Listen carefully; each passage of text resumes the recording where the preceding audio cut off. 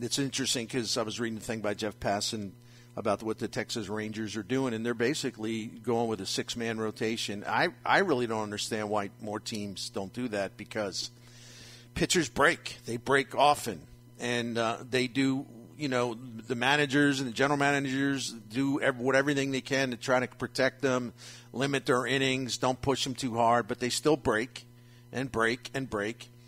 And the whole mission of starting pitching has changed dramatically over the years. And it's no longer about, hey, man, I need 8 from you tonight.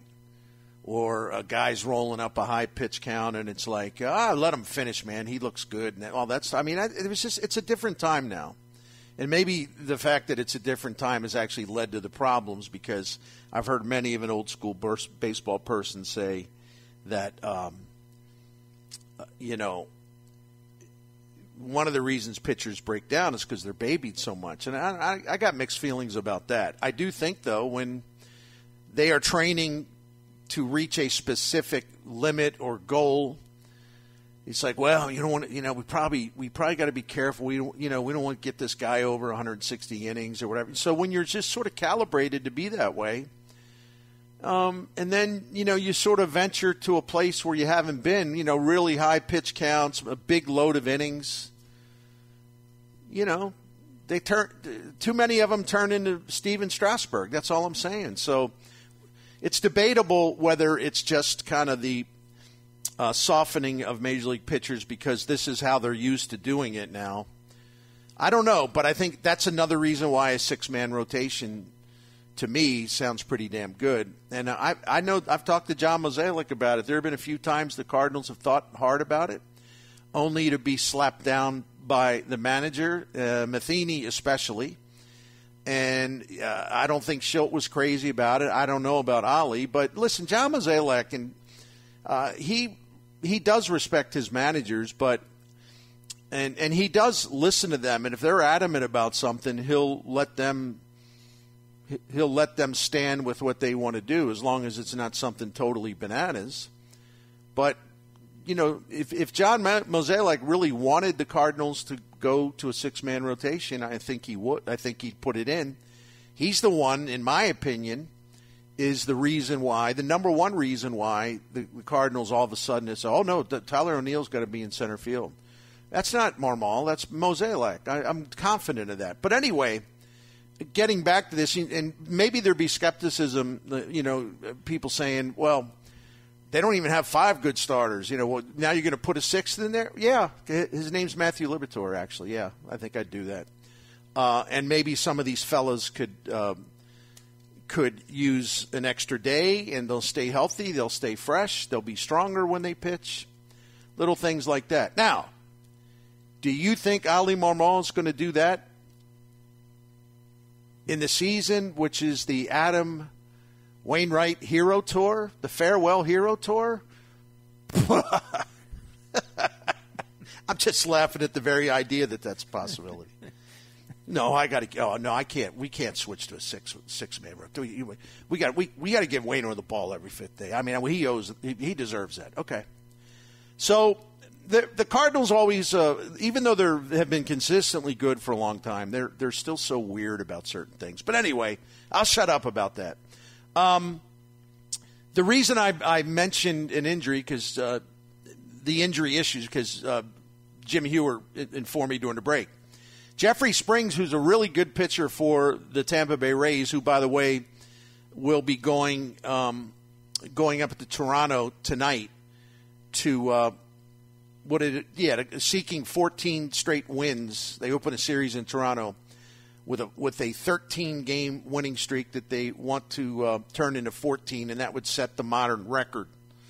And so that's going to be a fun game no matter what. But the Diamondbacks did experience some adversity because Jeffrey Springs, 30-year-old pitcher, this year in his first 3 starts had an 0.56 ERA, and the Rays by far have the best starting pitching ERA in the majors.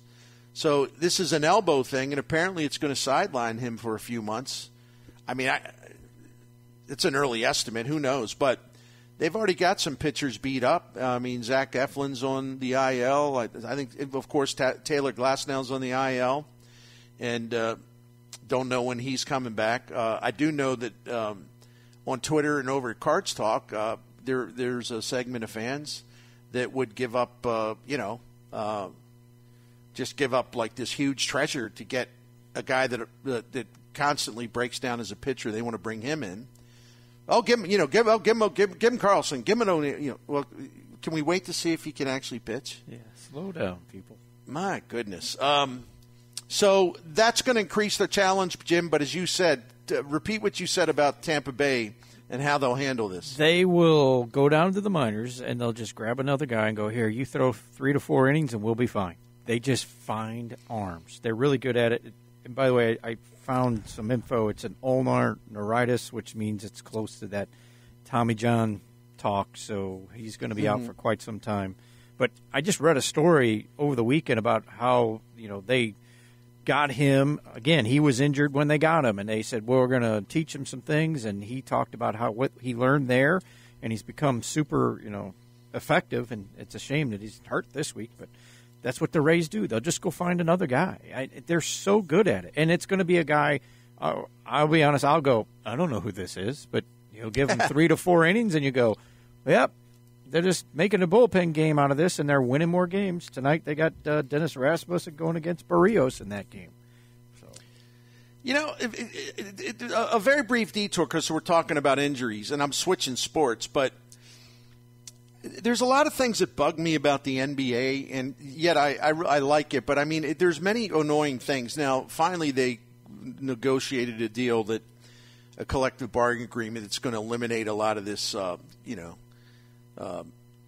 load management BS. Basically, load management means, I hope some of you guys are honorable about this, but I know a lot of you will just say, well, I don't feel like playing, Oh, yeah. And that's so they're finally trying to cut down on that. But you know who the biggest joke is in the NBA? Well, there's a lot of them. I can't say he's the biggest. He's on the group of biggest jokes list. Is Zion Williamson in New Orleans? Does this guy ever actually play ball? I mean, does he actually play for the New Orleans Pelicans? I know he's on the bench all the time. I know all these people on ESPN and everywhere else, it's like where they're into this like rock star worship of players who have a brand or whatever. The dude, it's just ridiculous. And so I came across a story last night reading. He didn't play for the Pelicans in the play-in games, and he's been out since January. And before I believe it was the game where they were eliminated. He's out there on the floor like in the afternoon, and he's like sprinting down and he's throwing down tomahawk jams and he's doing all this stuff where you're like, wow, my goodness, he looks great. And and then he's throwing down more dunks and he's like putting on a show, and it's just like, so hey, he's back in that game, right? He's coming back. No, he didn't play. I don't know how you can be an NBA coach and stay sane. I just don't know how you can do it. It is amazing. Look, his talent is through the roof, and he is fun to watch when he's healthy, or when he's on the floor. Let's put it that way. I don't know if he's ever healthy.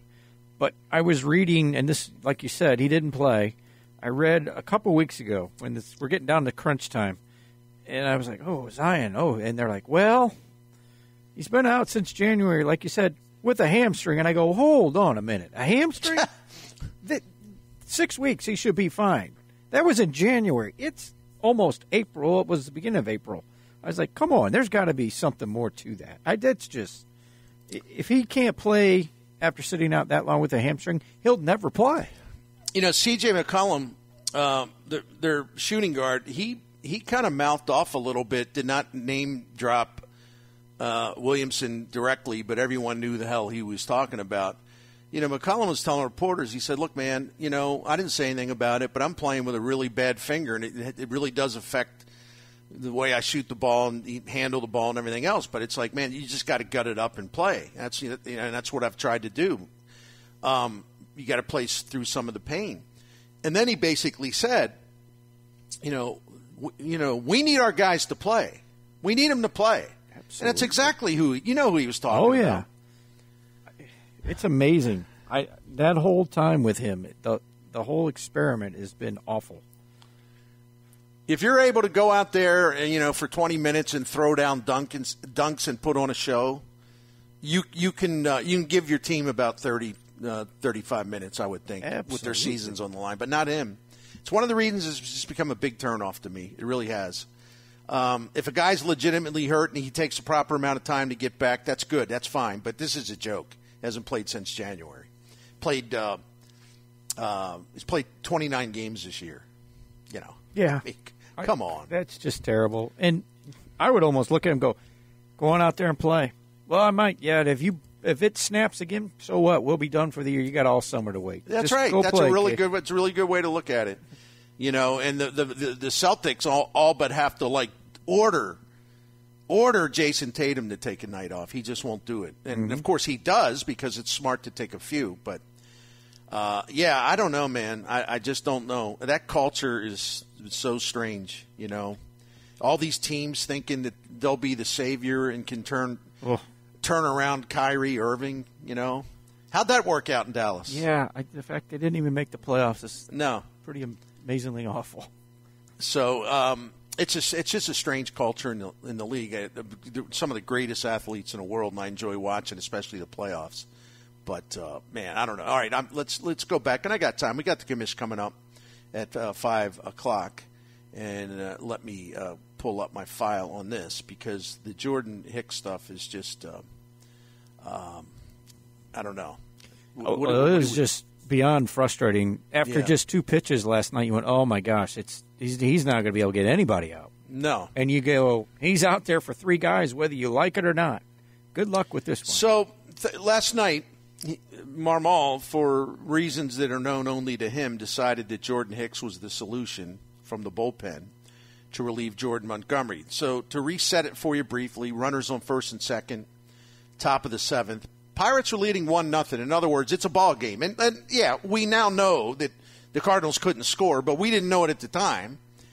So they're leading 1-0. It's a really tough spot.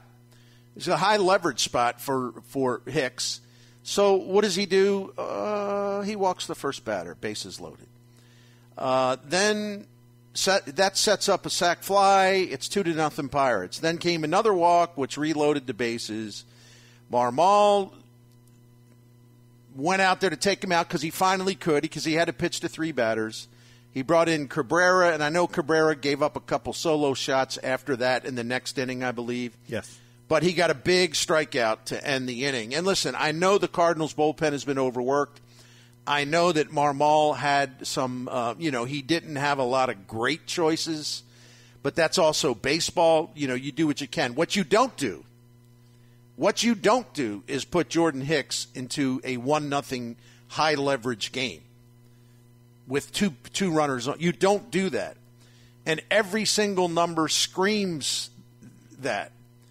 So if the manager, who I think is into a lot of the really smart numbers, I don't know, he's had a relapse or something. Let me read these things to you. And listen, man, the only way I can tell you how bad this was is by to tell you the numbers instead of just saying, he sucks. I like to back it up just to show you how preposterous it is. All right, this season, first batters that have faced Hicks when he walks in, right? Mm-hmm.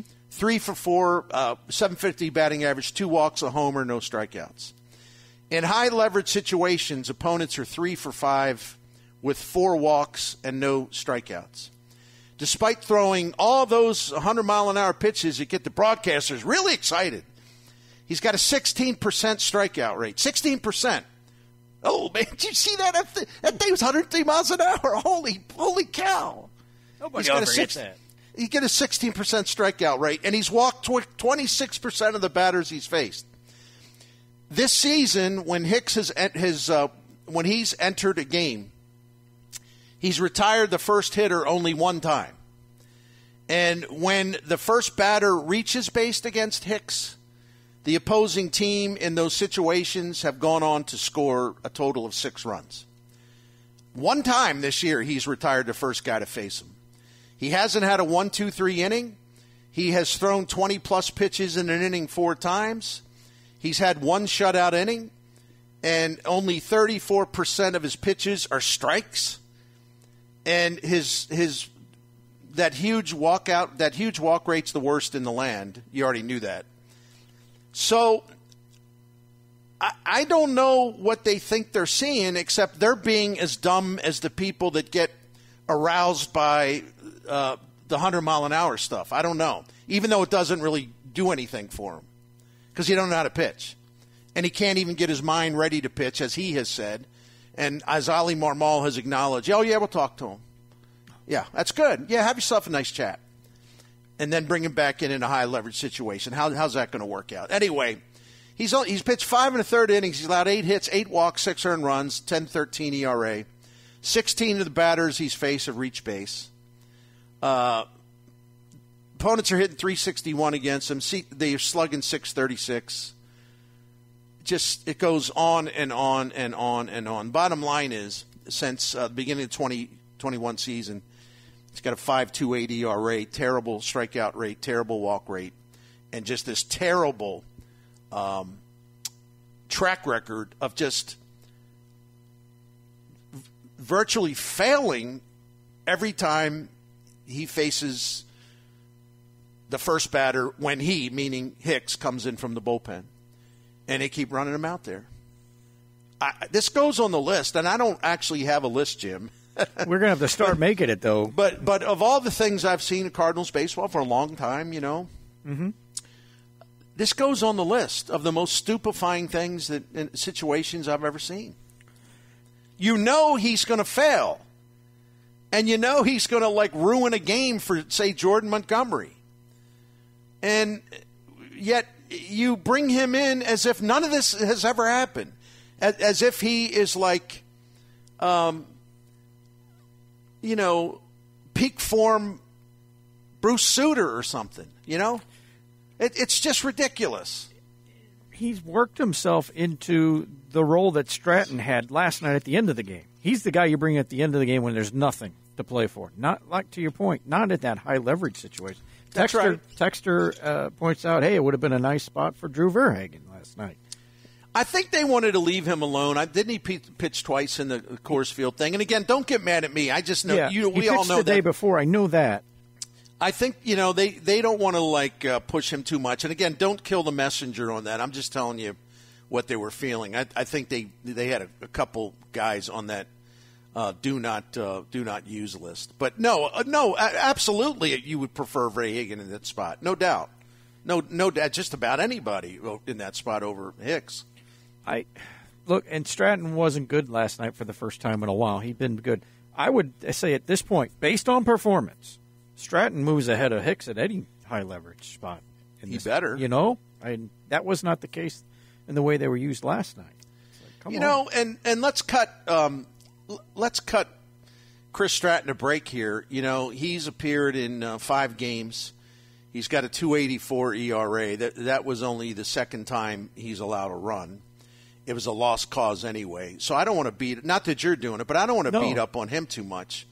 I mean, if you look at Stratton as far as his stuff, and let me look at this real quick. It'll only take a minute. I apologize. If you look at what he's done this year, his walk rate's really low. He doesn't put people on base. His strikeout rate's about 22%. That's not great, but it's fine. He's given up a 182 batting average. Even with the home run last night, the opponents are only slugging 273 against Stratton. Stratton's been really good. But again, on Cards Talk and some other plays, when are they going to designate him for assignment? What? What? He's been really good pitching for the Cardinals. But, I don't know why I get worked up about this, because we know how it is in the culture. The last thing you see is how you choose to define an athlete. Yeah. If he pitches well, if a starting pitcher pitches really, really well, I could see him being in Cy Young contention, But if Chris Stratton, who's done a hell of a job for the Cardinals, actually, he gives up a solo home run and a lost cause, it's like, they got to dump this guy, So that's about 90% of America only remembers like the very last thing they saw. It's the way it works nowadays. What are you going to do, right? Yeah. What can you do?